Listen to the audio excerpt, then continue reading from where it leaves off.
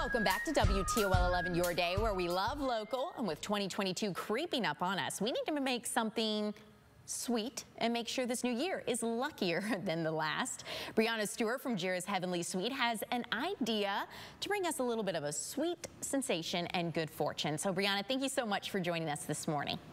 Thank you. Good morning to you. I am so excited for what you are about to create for us this morning. You said it's going to bring us perhaps some luck?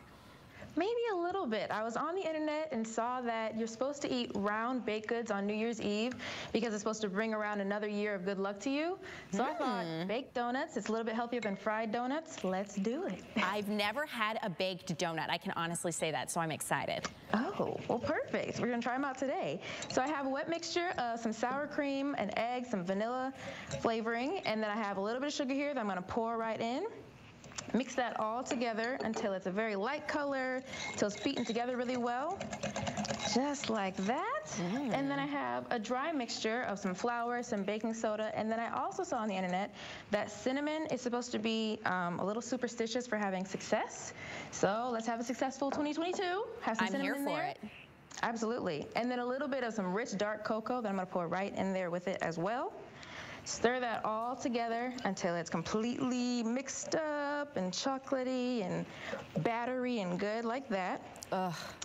Yes, keep going and going. And then ordinarily you can buy a donut pan on Amazon. I think they're at Walmart maybe. There's some silicone donut pans. There are some metal donut pans. Whatever you want to get is fine.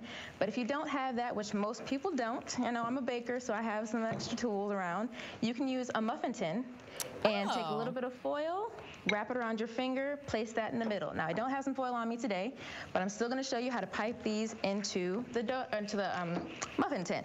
So you're going to take your batter that you just mixed up, and you're going to have a piping bag. If you don't have a piping bag, you can use like a sandwich bag or a freezer bag. Perfect. Put that into a cup so it'll stand up for you really nicely, and then pour that right on into it. Like that. It's going to be kind of thick, but don't worry, it's going to be beautiful when they bake up.